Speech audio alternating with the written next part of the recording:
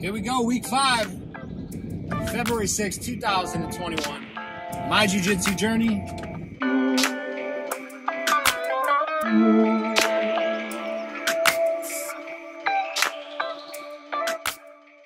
I'm 5 weeks in, folks. I guess 5 weeks isn't a great way to put it. Sure, 5 weeks ago I started, but I'm not really 5 weeks in. Really, I'm only 5 days in, you know? That's tricky because I feel like I'm 5 days in, but I can't say I'm 5 days in. All right, so today I got some goals. Today I'm gonna focus on stretching really well when I get there. I got a routine that I've been doing that's really focuses on opening up my hips, stretching out my legs, calves, and my shin splints, and then we're gonna roll. And I'm really gonna focus on, when I roll, staying calm. It's hard. It's gotta be weird for people that don't do jiu-jitsu to understand what I say when I say I gotta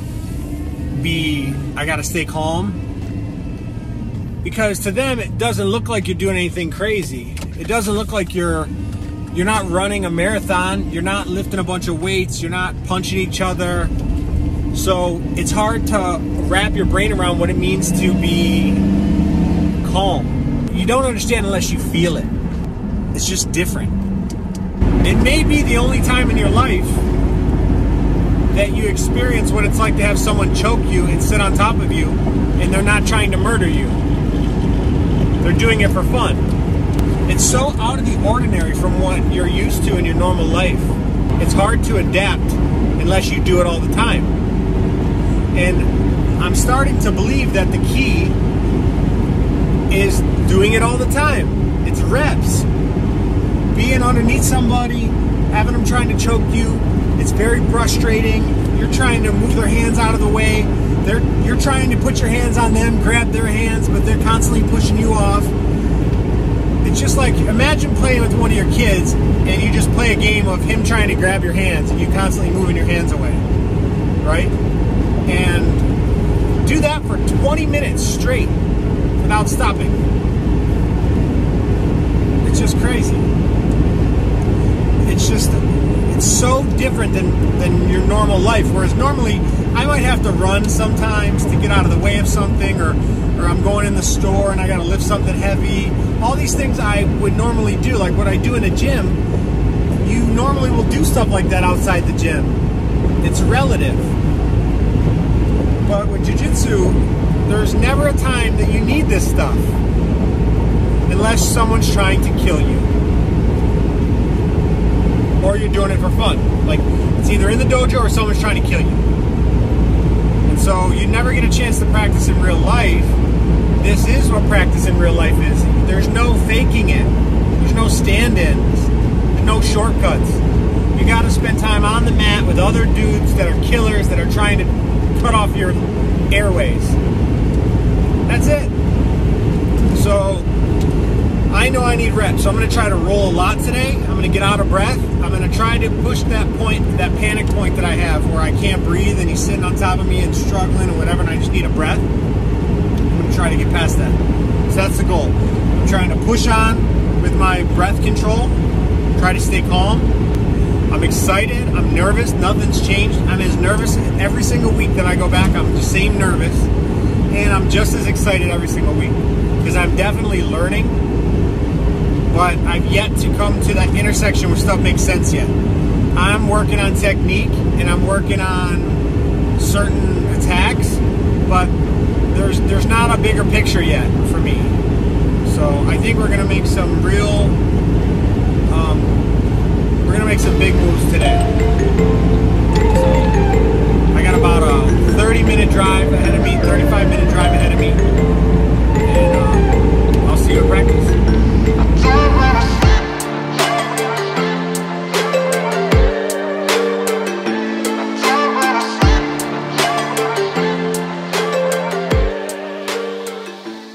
My elbow's in the crack of his neck.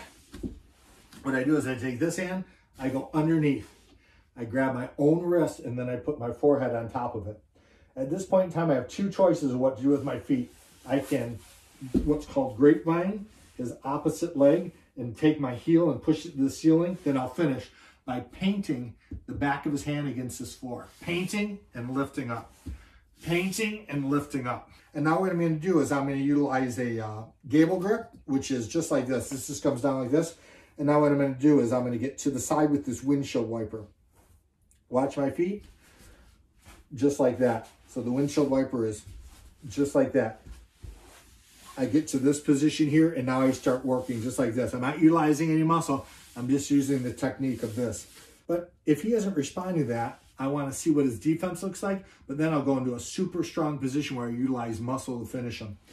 What I'll do is I'll grab my bicep, I'll put my forearm right across his head, just like this. What I want to do is I'm going to bring my elbows together, and now you can see this is a very, very secure lock, and now watch how I generate the weight. I don't use my arms yet. What I do is I get my hips up off the ground, and that brings all my weight down. Now is when I squeeze and put my elbows close together with all this weight on them. Let's roll a little bit. We'll play around with that. But I'm glad it does, especially that first one, you got really good at it.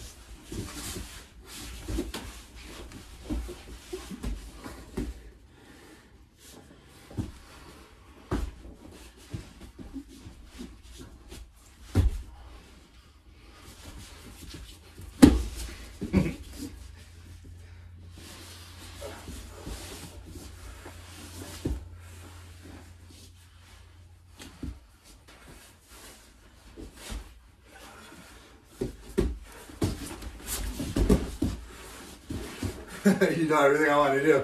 See that though? You have to be aware. It was like a panic. I felt really exposed. Yeah, you always are, you know. So this is another form of grapevine.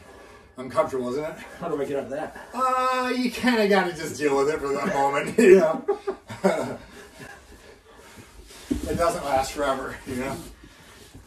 When you roll, keep your teeth clenched. Also, knock them out. Yes.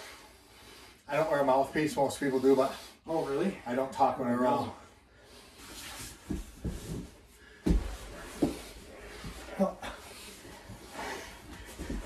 So see, once you get that control, how deadly it is from everywhere, I can control you so well, you know, and then you can just put a guy down. It starts with that. So I'm always trying to get your hands across your body. But you know what I mean? Like you're just like sitting there like, right. Well, I have to go that way. Should I be trying to sit up like this? Yeah, you have a nice base there. I mean, that's, if you go too high, you're going to be susceptible to being swept. And then you're going to try to sit up. Yeah, right now I'm going to try to go through you on an angle to sweep you. But now you can't, you get enough. So now I want to go from there to trying to pull your hands across. I want you to do something that is wrong. Or I just want you to open up my movement. Right. There we go.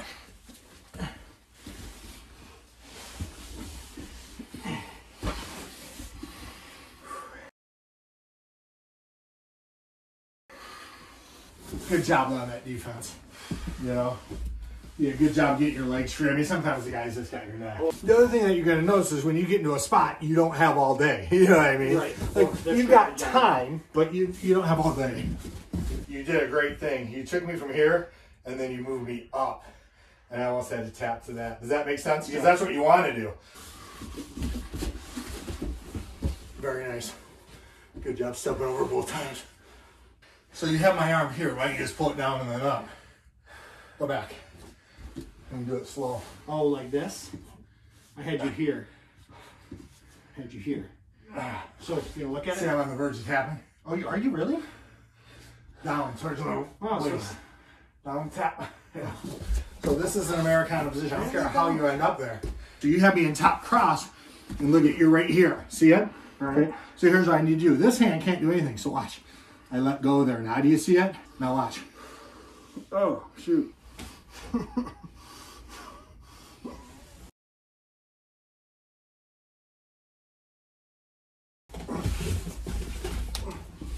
So you've got to jump on my hands. My hands are on your neck. You've got to jump on with both hands. Don't play around with my feet. I was kind of giving you all the time in the world to grab hold. It's around the neck, abandon everything. Abandon everything in defense. I'm under your chin. You know what I mean? I can finish you one-handed under the chin. What I like to do is I like to lock it. I like to push down with this arm, and then I like to rotate a little bit. So it's just a grab and a seize. It's like a rear naked choke, but you're upside down and backwards. So you're here, grab the neck and just squeeze. Let's do one more round. Last one. Grab that back. Yeah, when I grab my back, you grab it. Yes. Nice. Choke immediately. See how easy that is? And we'll go over that next week, but it leads into such a beautiful back take.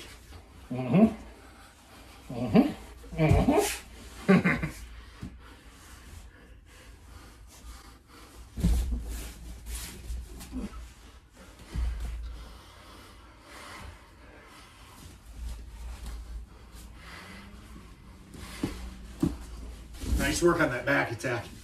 Very nice. That was bad. I liked it. All you didn't do is squeeze, you know? But great instincts taking my back. Like right now, you got an angle for my back. Take it. Get here and then just boom, just dive across and grab my back. Okay. Don't worry about what you do once you get there. Just seal my back. You're saying, okay. Yeah, because there's no better flank to attack from than the flank where you can't see me. So reset once you're there. Just get there. Get there. You don't have a plan, doesn't matter. Get there. You don't need one. What can you do to me if I have your back? Nothing. Nothing. I want to bring my guard to you.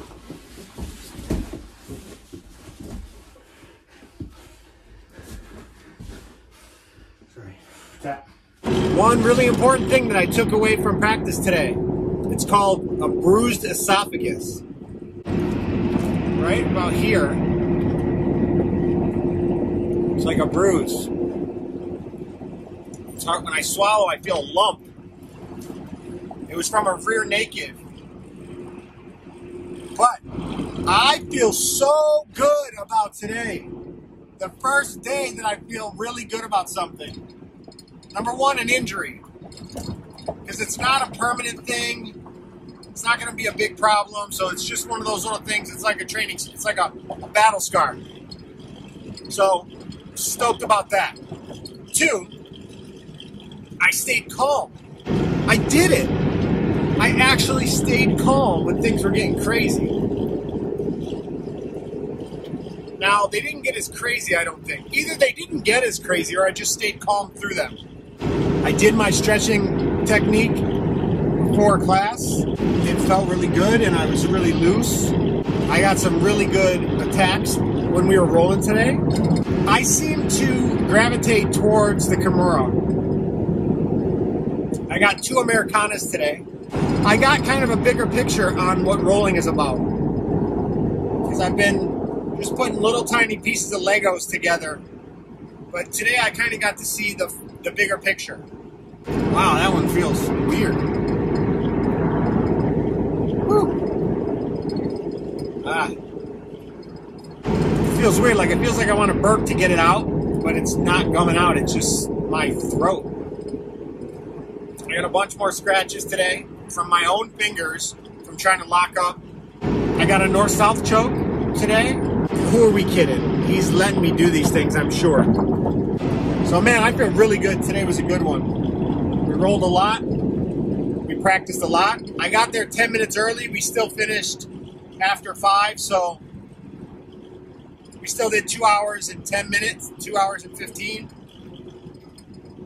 So man, that was good. I feel really good about today, and I'm grateful. He is just an awesome friend, and he enjoys rolling and teaching, so man, what a blessing this has been. I really scored. It's just, I'm super grateful, man. It was a blast, though. It really was a blast. I feel empowered today. I know I'm going to get brought back down next week, but I needed that today. I needed to hit some goals, you know? I got my stretching goals. Oh, I stayed calm. Man, did I stay calm. I felt really good about it. And at one point, he told me, you got me in really good positions right now, but I'm not freaking out because I'm practicing maintaining control of my breathing and not freaking out. I'm trying to stay calm. I'm really working on that. He said that. And then I felt, oh, he's human. Like, I'm not the only one trying to calm down. I thought he was a robot, and I was just so far behind that I'm just focused on breathing and staying calm. He's like, no, he's working on that too. So that was good to hear, man. So overall, I feel good about this one. So I'm just going to capitalize on that and try to gain some momentum and keep pressing on, man. When you start something, keep it going. So thank you guys for watching. What a good day. Until the next time, aloha. Okay, so next morning, I feel like there's a golf ball in here somewhere. Super sore. That hurts. When I swallow, it hurts. My jaw, my neck, everything's super tight. But name of the game.